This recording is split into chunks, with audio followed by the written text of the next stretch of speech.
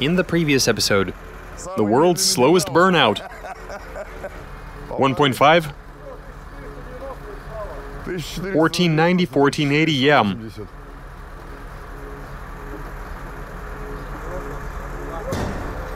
What was that? Something has broken. Hey there, fellas. I don't see the point in postponing this any further. I mean to say that we're not quite done with our super powerful Lada, which we need to continue developing. So in the previous episode, we learned that the axle shafts were the weak link, with one of them snapping. And so that has prompted us to use a Gazelle truck axle, which is way more robust than what you get on a Lada. It can take much more punishment. So yeah, we install it and carry on experimenting with the gear reduction to increase torque at the wheels. So the plan is to build up the car, and then I guess we're gonna drag around some of the objects that our viewers suggested. Right, let's get this on, lower the car, head out, and continue with the experimentation. So have I got some good news for you fellas. Some cool new merch available on our website. Like for example, these sweet signature hoodies. And the good news doesn't end there. The first 25 people to order these hoodies, we'll be offering them a 25% discount. And don't forget that there's a bunch of other stuff that you can order on our website. T-shirts, baseball caps, mugs, document holders. And we're offering some generous discounts on the entire lineup. And on top of any order you make, we'll throw in one of these stickers on the house. Don't miss your chance to get some merch at discount prices. Hit the link in the video description and grab yourself something. Super powerful Lada capable of doing a wheelie, translation and voiceover by BMI Russian.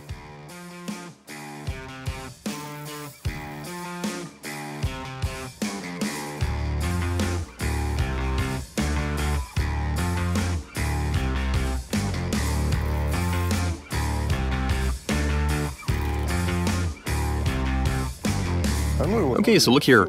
Everything is going great. We had no trouble installing the Gazelle axle. Here everything fits together nicely, so there was no need to make any revisions. The differentials are in the same position they were from the start. And so now, after we've welded everything together and made a few modifications,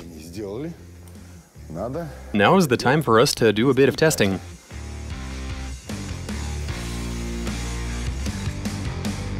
So we'll carry on with the testing right inside our garage. We decided not to go outside after we destroyed the pavement last time. But here the surface is concrete. We've got the Land Cruiser in here. We've loaded some gravel. We've got the scale in between them. And hopefully we see a drastic improvement. I'll throw it into first, like I did last time, fire up the engine, and look on. Let's do this. We also need someone to start the cruiser, throw it into neutral, and hold the brakes. Now this car easily creeps forward at idle. Let's see what the scale is showing us.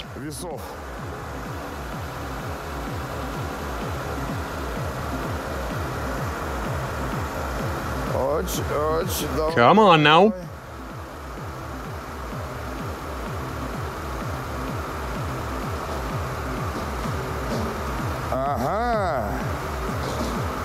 Oh, really? What if we stand on the wheels like this? Did it get smaller or something? Okay, it's starting to slide. It's sliding over the concrete. There it goes. We're only at 1,000 kilos and already it's sliding. Isn't that nice? Hopefully we don't take out the lift.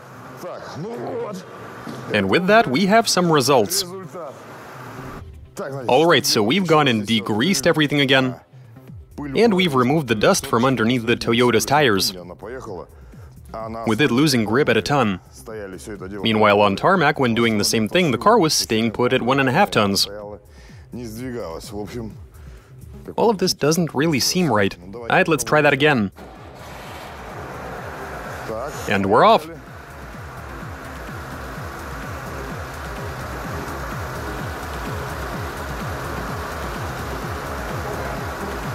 $700, $800, $900, $1,000. 1,000 and change, and the cruiser loses grip. No, it's still moving. Well, we did up the reading by 100 kilos, so here's what's up. At 1 ton, it starts dragging the cruiser. We need to bring something else inside and hook it up. We'll load the wagon up some more so we don't have to jump onto it. At least 250 to 300 kilos. That way I think it's gonna be able to tow anything. Alright, let's rock.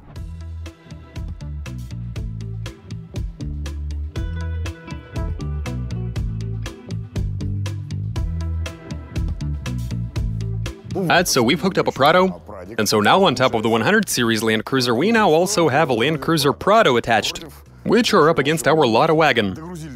We've loaded another 250 kilos of gravel into the trunk, for a total of 850 kilograms. Now we throw it into first, and we're ready. You guys ready to lose? If the wheels do start to spin, we'll climb onto it and help push the tires down to increase the traction. With this sort of reduction, the car is going to be pretty much unstoppable. Okay, let her rip. Now let's have a look and see where this goes.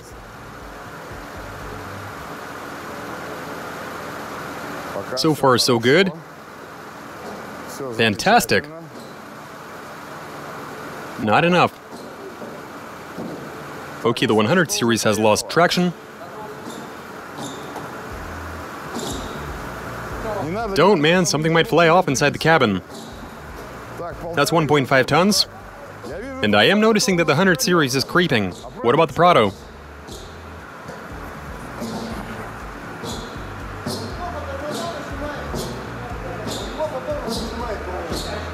Say what?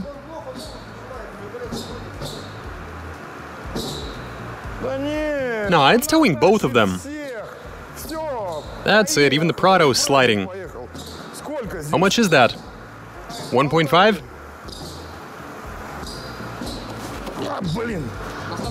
Stupid round bumper.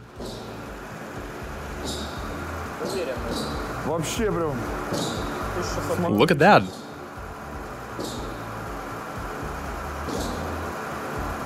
Not bad. Why'd we stop?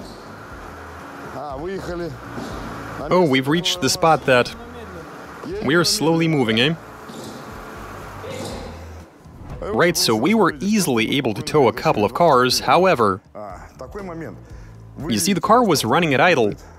The engine was turning at idle, nobody was pressing the gas, and the car was in first. The engine was under no stress, and we even saw wheel spin with this much reduction. I'm keen to see whether we can even give it a hard time. See how much of a toll it takes on the motor. Find out how much it really takes for it to get the whole assembly to spin. And so instead of first, why don't we use third? Will the engine be stressed out or not? Let's try this. There we are. Third gear. Are we ready? Off we go.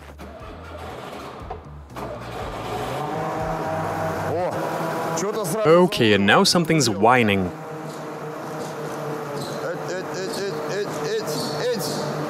That's third. It's still pulling with 1.5 tons of force, but it seems to be overworked now.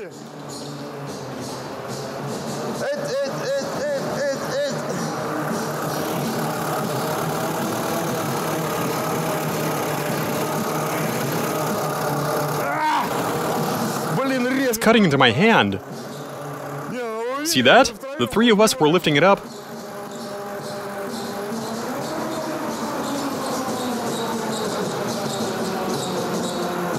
You want to try fourth? Okay, it's worth a try.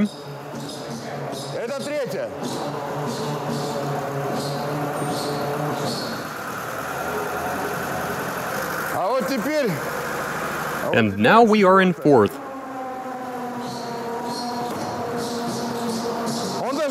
Look at what it's doing in fourth. See that? They're spinning faster, and we're exerting more force. Here's where we need to be.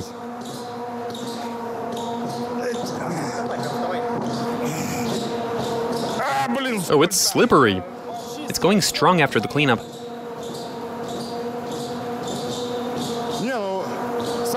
You realize that we would have never lifted the front end of a Lada in normal conditions, but here, since it is trying to lift the front end itself, we were almost able to.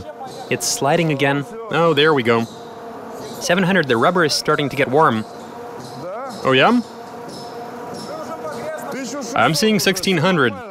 That's pretty good. Oh my goodness.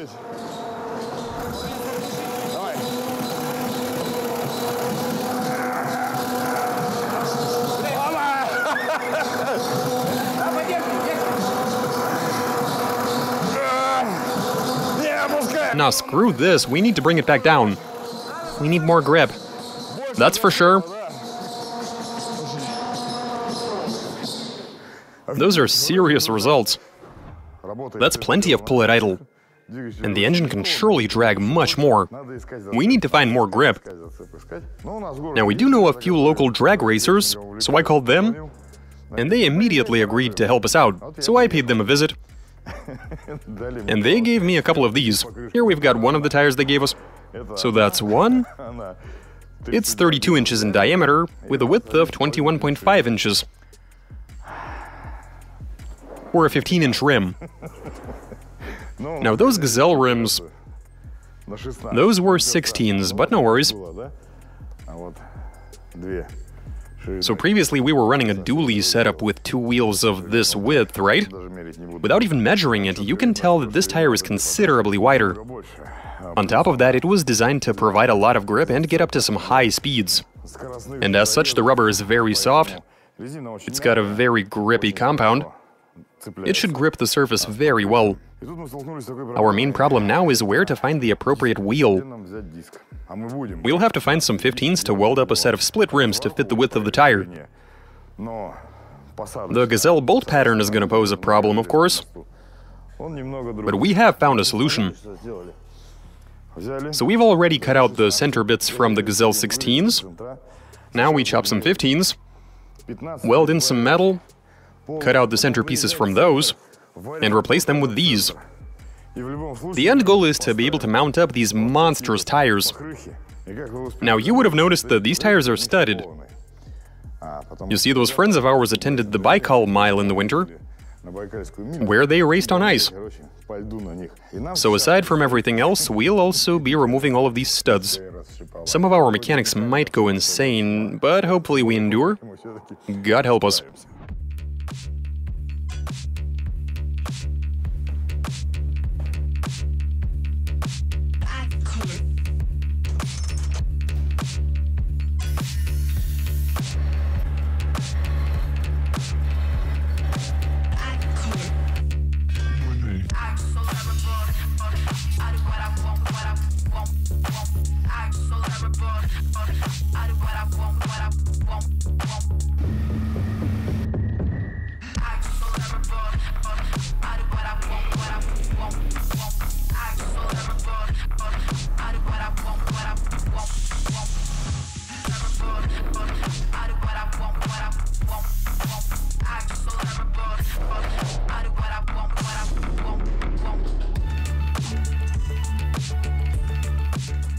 Okay, fellas, we've made it out to a paved lot. Things are going great.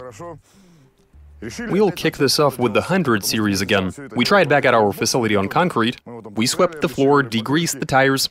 Here we didn't do any sort of prep, but even so, I expect there to be plenty of grip. So we're hooking up the 100 series again to measure the force in kilograms, in terms of how much pull it can generate, and see if the wagon is able to pull the Land Cruiser. Okay, let's fire up the engine. Round 1. Okay, we good. Sitting at idle.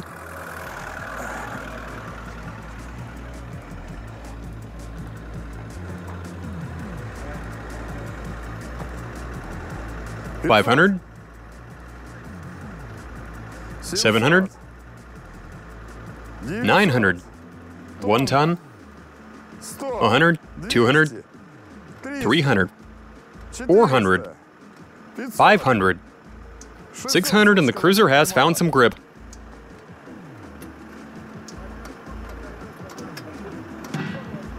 Let go of the brakes. What was that? What was that? What's with the axle? It's trying to escape.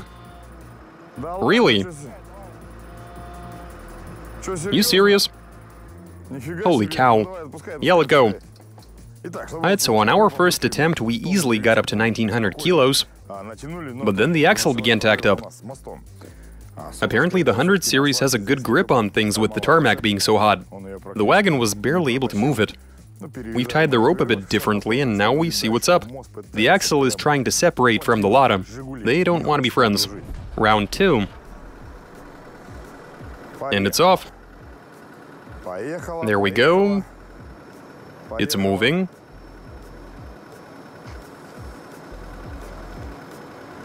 Oh, 200 kilos. 300. 400. Half a ton. Okay. Yeah, we are making progress. We're already at a ton. And now that's 1.5. 600, 700, 800, 900. I think we're close to tearing out the axle. Come on, that's almost 2 tons. Just a bit more left. 10 kilos, 6 kilos.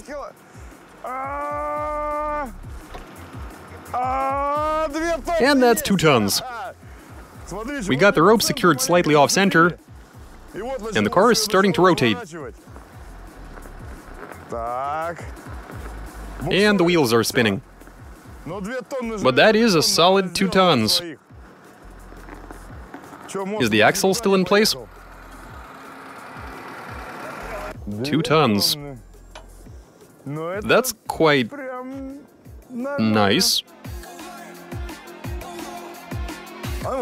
We have achieved some interesting results, but we'll still go ahead and proceed to, I don't know, cheat, I guess? The point is that we've tied the rope differently, see? Instead of the axle, we've tied it to the body. Let's see how this goes. Round 3. Alright, let's do this.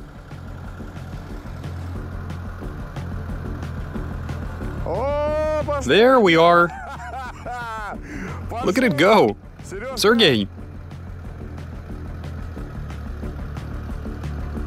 Can you let it go for just a bit? There we are. This is going well. No, keep holding it. Hold it. Come on.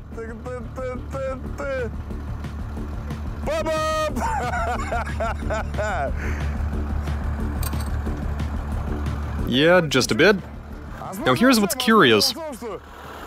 Do you hear how the engine is running? It's sitting at idle. Can anybody out there try and do a wheelie at idle?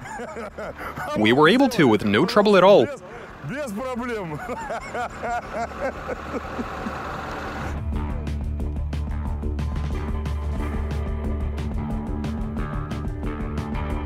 It's starting to lose grip.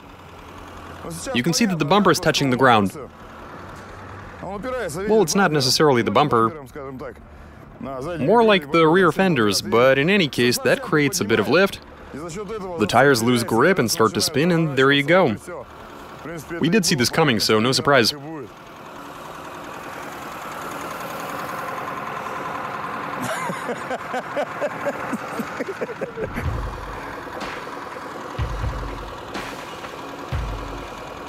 Oh, cool.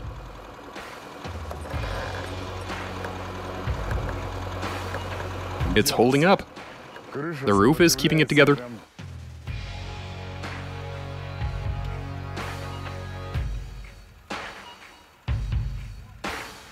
We should open the door and see whether the body is twisted. Oh, I have no idea. It didn't open this good even when the car was new.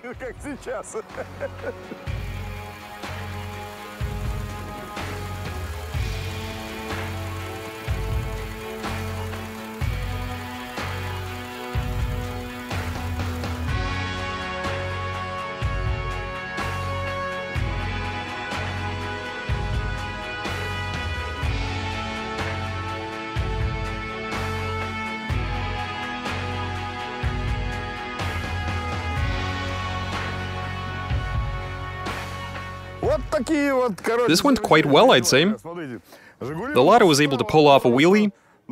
It's still in that position, as you can see. We're good here, and the whole thing held up, though the axle was making an awful crunching noise while trying to detach from the car. One of the uni joints has crumbled to bits.